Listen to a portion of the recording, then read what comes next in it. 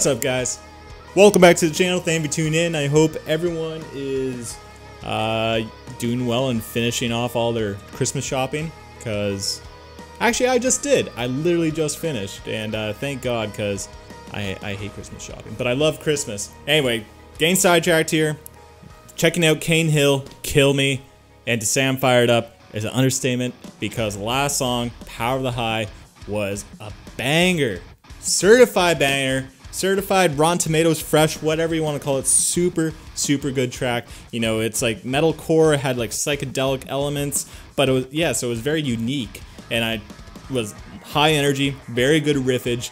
So I'm expecting good riffage here, but I don't know. I really don't know what this band's like main hook is. I thought it was psychedelic, but I have no idea going into this. All I know, it's probably going to be a good track. And I feel like I'm just kind of recycling the same words at this point. So that's enough chit chat. So let's fucking do it. Go.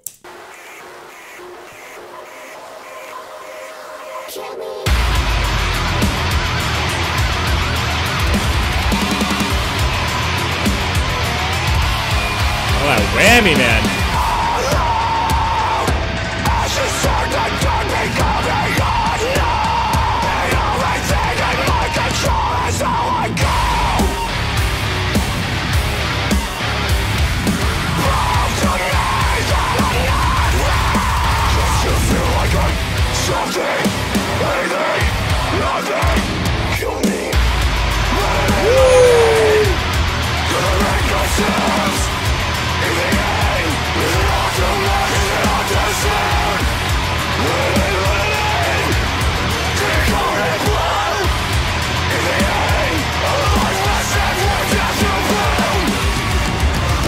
Holy shit.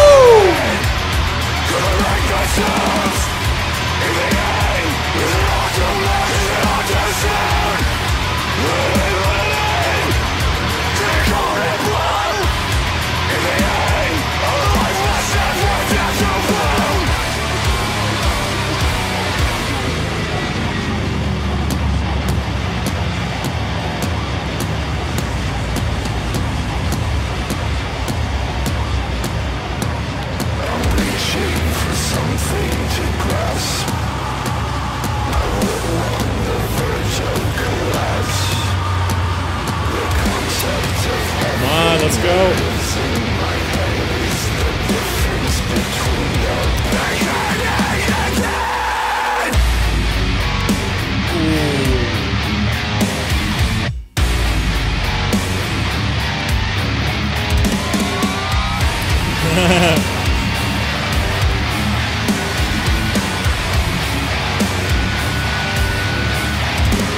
All life must send for death to fucking blood.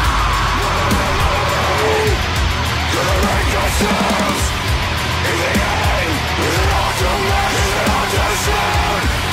Living, drink our red blood.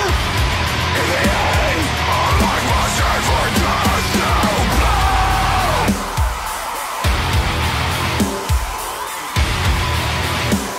Our life must end for death to fucking blue.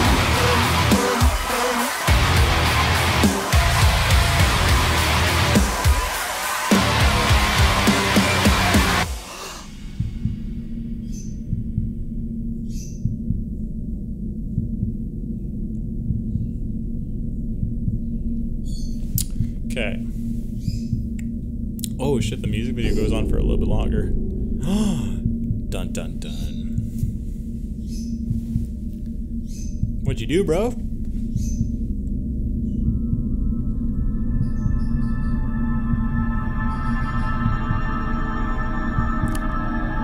Plot twist. Directed by M. Night Shyamalan. Dream Seeker.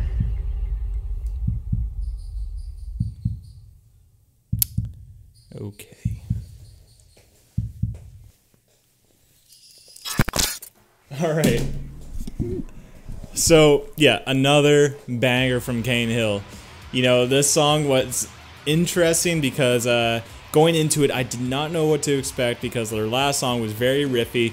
This was a different kind of riffy. It was very like chuggy, but I appreciated that the chugginess wasn't just relying on zeros and ones. Like he was going back and forth between those notes like pretty much the whole time, and I thought the drum playing was really cool. Like, oh man, I don't know what actual cymbal he was hitting for like the verses, but just hitting the bells kind of sound was like, instead of doing like a hi-hat or something, I thought it was just a cool idea because it just sounded really good with those chugs.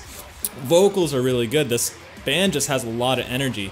You know, it's a bit of new metal vibe with like hardcore, metallic hardcore kind of energy, and I think this band is just really good in terms of just keeping the energy high and doing unique parts that like kind of throw you off. So even, okay, the guitar work, there was times where like the whammy was just going off, like you could just hear the whammy going in the intro, definitely in the outro as well. So I thought that was a really cool inclusion. It's not like the main focus too, just like if you're paying attention, like it's there, right?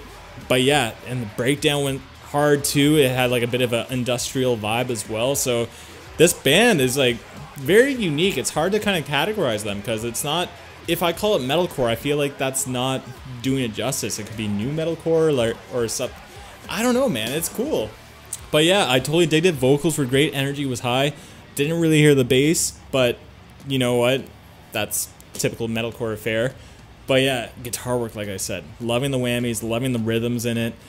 Drum playing was fantastic. Vocals are great too. The variety in vocals. You know, the girl that they had in the music video, I wish they incorporated her vocals a little bit more throughout the song. I thought that would, because like that intro had me hooked, but the fact that, you know, didn't hear those vocals again for the rest of the song was a little bit of a letdown. But that's just like a nitpicky thing, because who did they add it for the music video? I don't know. But music video was cool too. I like Power the High a little bit more because the psychedelic elements and the riffiness. Also, I just felt like, you know, the energy of that song was a little bit more up to my speed. I felt like some of the components of that song hooked me a little bit more than this song. However, this song was still a killer track. Definitely vibing with this band now. Like, call me a fan because I'm digging everything I'm hearing from Cane Hill. But yeah, that's my thoughts on Cane Hill Kill Me. If you guys got a song recommendation for me, then comment down below. Spice up my life. You know, there's only so many songs because it's almost end of year. I'm doing my top 10 list. So if you have like that one remaining song for me to check out, leave a comment down below. But on that, thank you for tuning in. Till next time. Peace.